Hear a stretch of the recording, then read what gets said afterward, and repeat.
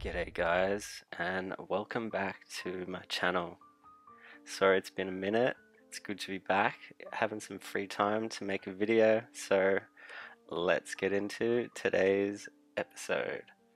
And today was sort of a bit of a mishmash. It's maybe a continuation, sort of my English castle narrative, and we're just going to continue on down that path, investigating, the era of the Edwardian era, the Victorian era, and some discrepancies, with the architects and just the narrative in itself. And we're going to try and get through a few things today. So bear with me, sit back, relax, take your shoes off, and why don't we start with one of my favorite topics, which is Freemasonry. And you're probably thinking, why? We're looking at Edwardian architecture, right? So Edwardian after the Victorian era, so 1901 to 1910 was his reign. And a lot of developments in architecture during this period. And I've always found the narrative of the UK interesting, basically because it spans all over the world.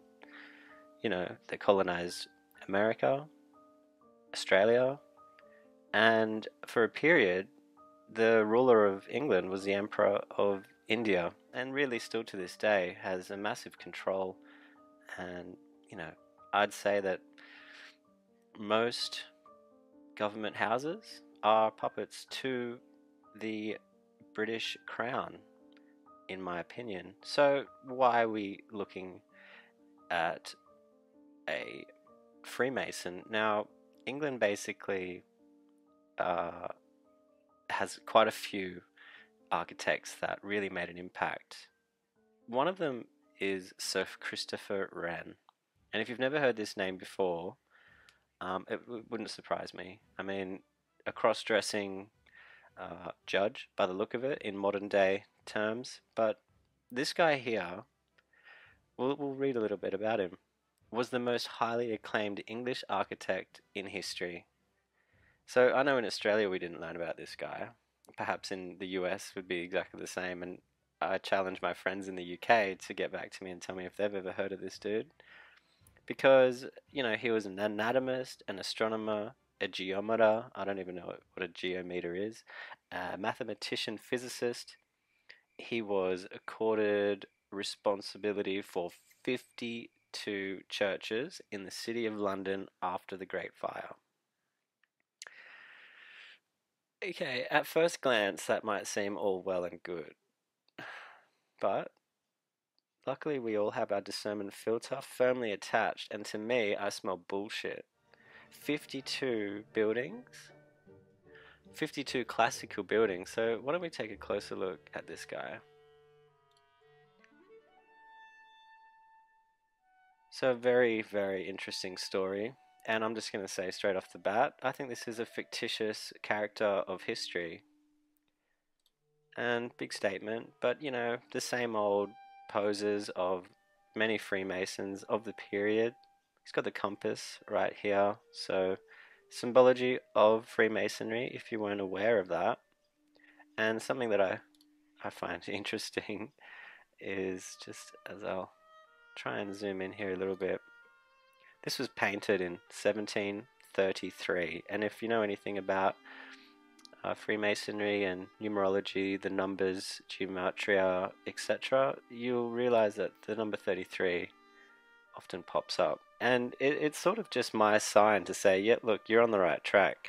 Now, Christopher Wren's university where he studied for 2 years only, so 52 classical buildings only takes 2 years to study, at the ripe old age of 18, I think it was. Crenellated style sandstone building, extremely intricate when it comes to foundations, etc., because buildings like this, the weight of these type of buildings would be incredible. So the engineering knowledge seems to be a bit of a mystery. A bust in probably his museum stand. Some more masonry symbology, I'd say. I'm not sure. I guess I've seen something similar. It's always to do with the hands. And, you know, man or woman. Keep confused. I mean, I don't understand the long hair thing. So this is St. Paul's Cathedral, an interior shot. Obviously what he's most well known for. We're going to go through his buildings in just a moment. But doesn't this look just a little bit occult? Now, I haven't found much masonry symbology or artwork. I haven't been looking that hard, to be honest. I've just seen enough in the fact that, you know, the guy built 52 churches after 1666, and his thing was painted in 1733. Within the first 5 minutes, I've got signs of occult gematria and all these different numbers which are pointing to, you know, you could say you're reading into it, but that's what we do here in a Red Pill society. So here's the finished product. You know, they're trying to say that this was also a drawing competition where he sampled a few different designs before finally reaching this gorgeous, glorious building here. Hampton Court. Now, I used to live in a place called Hampton Court in the middle of nowhere, Australia. So I found it really strange that I don't think that the building I lived in was named after this. I think it's more of a coincidence, but I know there's someone out there right now losing their shit over the fact that we both lived in a place called Hampton Court, and here it is popping up in Tartarian research. Another building that Chris designed and built, the Trinity College. You can see this seems to be maybe a slight slant, could be an old mud flutter. Regardless, it's one huge solid structure, isn't it? And this guy didn't become an architect until later in his life, which is what made me stop. Now, I've looked at this guy maybe months ago, and I couldn't really put together much to say about him other than the fact that I despise Freemasons. And I think that interests me to look into them further. I want to know everything about these horrible parasites. And I mean, look what they claim to have built for us when it's just not true, because the technology, the resources at the time of these buildings being built, it just doesn't add up. The skills, you know, these people aren't from Europe. They have no connection to Rome. Yet their buildings are of the same mold. So more St. Paul's Cathedral. The lantern. Now, perhaps some sort of decommissioned ancient tech, perhaps filled with red mercury, we don't know. But you can definitely see the neoclassical, you know, Greco-Roman style. It's mind-blowing. Look at this intricacy of this building. So to do, and look, the Masonic floor. Now, to build one of these in a lifetime is an accomplishment. The first Renaissance builder only built a dome in his lifetime. Christopher Wren built 52 buildings with domes, and all of them have intricacies like this on the interior of the dome. I think that's a red flag right there, that this guy has just been named as an architect when really they don't know. His name has just been slapped onto these buildings in a period where no one's going to question it because no one can prove it. Doubling up, more Masonic floors, so I think it's pretty clear to say that yes, there is Masonic symbology in his architecture, and I'm sure the busts and statues are his inspiration. I wouldn't be surprised if there's Satan somewhere. Although I don't know how Freemasonry was back then, but I'm sure they're just as greedy as modern day versions. Now this looks like a building that has been extended with red brick, perhaps 2 different generations. This old stonework here, facades with all this sort of art on the front here.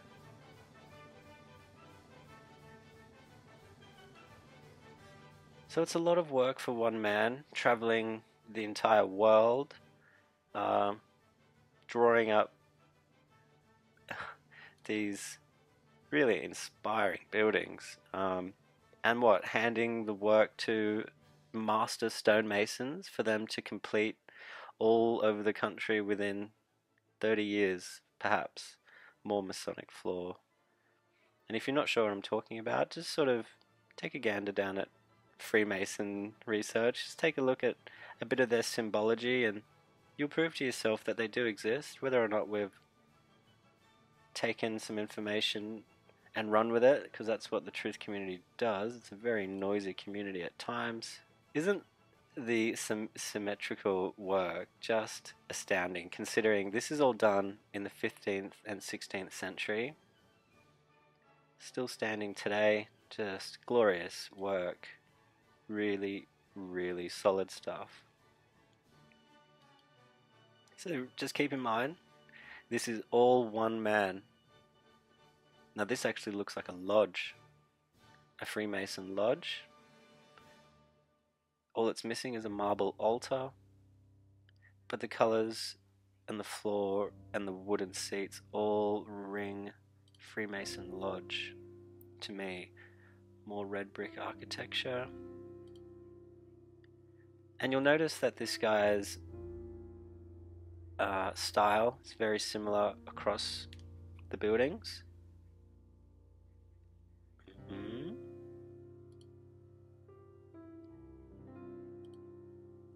And I'm sure a few of you guys live around these areas. You know, I'm not reading them all, but it's all listed down here.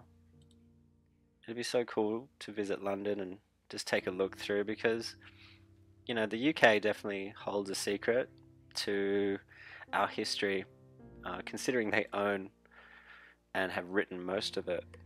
For us in, you know, Australia, New Zealand, South Africa, India, and America. So I always tend to come back trying to find the origins of this new world society that we currently live in. And when did the old world stop? And when did the new world take over? Some chemtrails in the background, some pineal gland style art in the altar.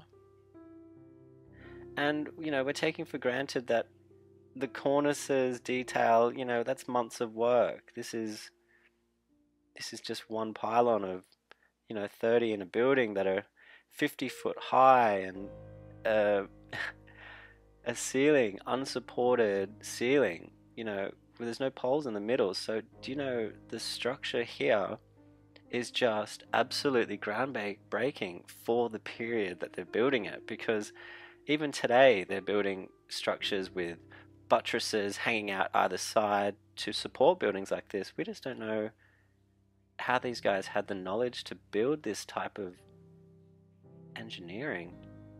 And is it filled with cast iron for strength? Is it one solid structure? Another court style, and you know, we're still on the same guy. He's just done so much. Well, they've claimed that he's accomplished all these buildings in one lifetime, and architecture was not his first profession. In fact, it was his 4th profession. So it wasn't even his passion. And here's his house that he lived in. Of course, of course he lived in this tiny little house. Like, any architect that builds grandiose structures like this definitely deserve a house like this. in a nice quiet street. My goodness. So perhaps we can just go back to his page.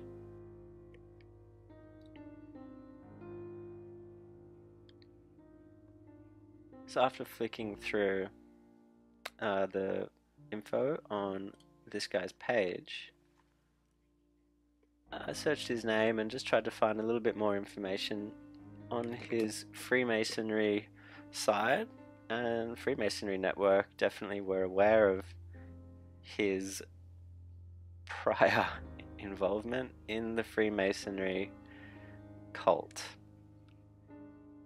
So there's a video here. Why don't we... Let's not and say we did. That was really boring. Now, carrying on with the Edwardian era and trying to find some discrepancies in the narrative, I can always assume that architecture will find something. So we'll read a little bit about Edwardian architecture. The notable architects included Edwin Lutyens, Charles Rennie Mackintosh, and Giles Gilbert Scott. In spite of the popularity of Art Nouveau in Europe, the Edwardian Baroque style of architecture was widely favoured for public structures and was a revival of Christopher Wren-inspired designs of the late 17th and 18th centuries. So a lot of rubbish in my opinion. It's just a lot of gibberish. I'm not really interested in any of that. I'm interested in things like this. So the White City Stadium for the 1908 Summer Olympics was the first Olympic stadium in the UK. Brilliant, right? Did you know that this was built on a World's Fair site? Like so many American World's Fair sites that are currently today a public park or a memorial or something like this, this Franco-British exhibition in the UK became a stadium and also held the first Summer Olympics. So I'm not sure how all that ties in, but you can definitely see how using these old sites and rebranding them for modern events, and that will cause people to forget past events like the British exhibition, because when people go to this stadium, they're going to talk about the Summer Olympics, not the Franco-British exhibition. So, seeming as they're not going to tell us more about it, why don't we take a look ourselves? So the Franco-British exhibition, and by the looks of it, it was a huge event. 8 million visitors, and it celebrated a 10-day cordial, which is a series of agreements signed on the 8th of April between 1904 between the United Kingdom and the French Republic, which saw a significant improvement in Anglo-French relations.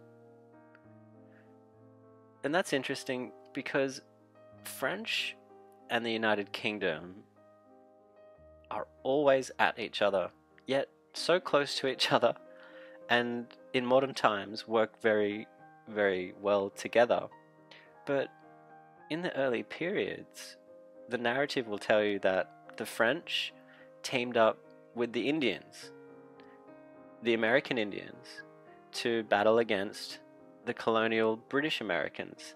The French also teamed up with Indians in India when the British invasion of India was going on, and France helped the Mughals even though they lost. So what I'm trying to say is, it seems that France continually was helping many other different civilizations against Britain. Why? Why was France so against Britain's spread? And I don't think it's just because, you know, pride and respect, etc. I truly believe that these two countries knew of the worldwide civilization that had already spread architecture, engineering, and genius really across the globe, and they were trying to inherit and revive all of these ideals into this modern world, this modern realm that we currently live in. Again, speculation, but I would really like to know why France, over time, is always helping the other team. So let's take a closer look at the Franco-British exhibition. The fair was the largest exhibition of its kind in Britain. We've heard that before. It's the first international exhibition co-organized and sponsored by two countries. Can you guess who they were? So it covered an area of 140 acres. That is insanity. That's one of the biggest sites I've ever seen. So keeping in mind that these sites would have had, over 100 classical style buildings, and let's try and take a look at a few photos. Hopefully we can find some of these buildings. I mean, a really strange style photo, obviously edited, and perhaps because in the background was all sorts of city skyline that is currently erased. Now, I don't think we're going to find too... Yeah, look at that. So there's not much on this fair, considering around this time the amount of inventions that were being unveiled to the public. They would have happened at events like this, but we're not hearing about it or reading about it. Instead, we're reading about things like this.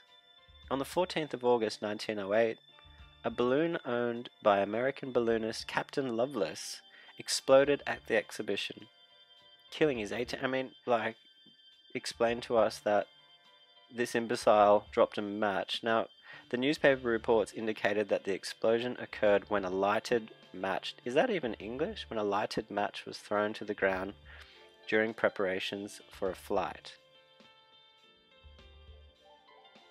So why has these idiots got matches around a balloon? It just, to me, it doesn't feel like we designed these balloons and stuff. I bet you they're at the sites and...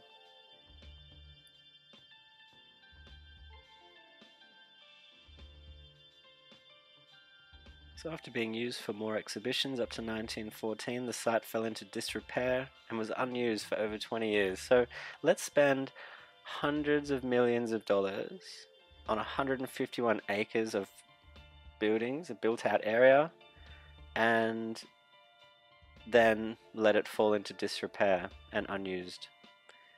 So it was then demolished bit by bit. Bit by bit seems interesting. So it does seem to be a long process, maybe an expensive process, and that doesn't make sense because all the buildings were supposed to be wood and plaster, so you'd think the cleanup would be quite quick. And nevertheless, how the hell did these wooden plaster buildings last for years and years and years out in the open, out in the rain and weather? Things that I don't think we think about. We just accept that, oh yeah, World's Fair 1908 lasted 15 years. Next. So that's just our modern way of thinking. On to the next thing, and I like to stop and smell the roses sometimes and call them out for the... Speaking of bullshit, so Edward Lutyens, obviously an English name, not March 1869 to January 1944, was an English architect known for imaginatively adapting traditional architectural style. And now we've heard that exact sentence.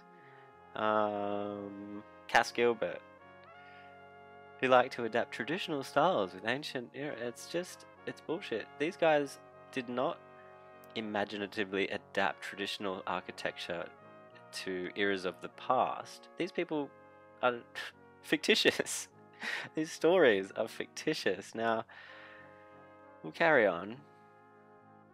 So, in English architecture, he designed many English country houses, war memorials, and public buildings. Let's take a look at what this gentleman did. Okay, so reading through, it seems that this guy's got more discrepancies than I thought. So we'll read a little bit about his early life just to paint the picture. Lutyens was born in Kensington, London, the 10th of 13 children, from Killarney Island. Get into his works here, and I think it'd be easier if we take a look at where he actually built these structures. Okay, so in 1912 to 1930, for 20 years or so, he was building this. This is in India.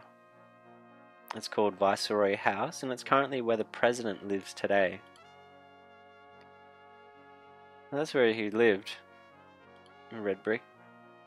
And perhaps one of his first designs, or where he lived in Surrey, I'd say. And, you know, coming from bare bones like this to then building the Viceroy House in India, I mean, what do you reckon? So Tavistock Street, red brick with the facade. I'm not sure what these are. These look like something that he would have designed, getting into his buildings now.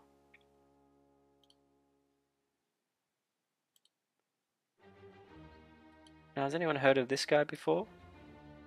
Lutyens? On a mound? It's under there.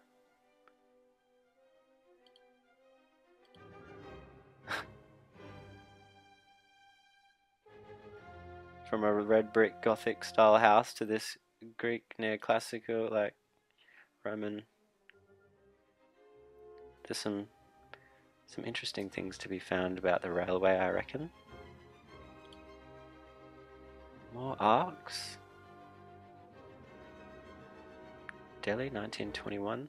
So he built this simultaneously as the viceroys.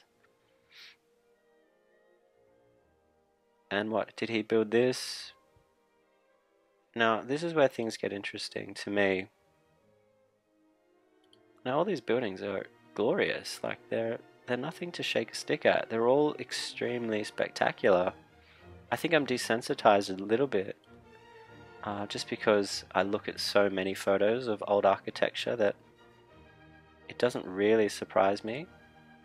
Of course, I'm, intrigued by it, but I'm more interested now in finding out about the lies. I think that's more interesting. So we're just traveling through Castle Drogo. We're just traveling through this gentleman's work, and look at this Masonic building.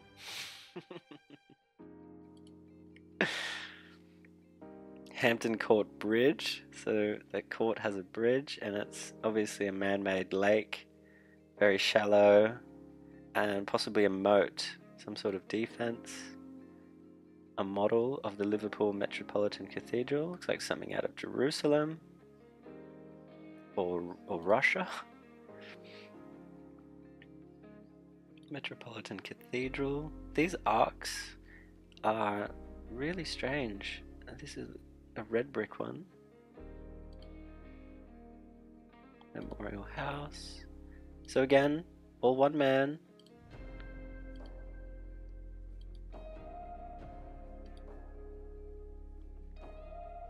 Very interesting. Now, let's take a look here. Largely designed by Lutyens in New Delhi, this is. Over 20 years, 1912 to 1930. Okay, so he's the architect, I get that. He's not the mason that's actually getting his hands dirty and building these. But wasn't he in England? I swear. So, major buildings and projects, let's have a look. So Munstead Wood, okay. So these are his buildings. This is 1897. The orchids, okay, so pretty basic. 1899, a couple of years later, Goddard's, again, same, basic Gothic style.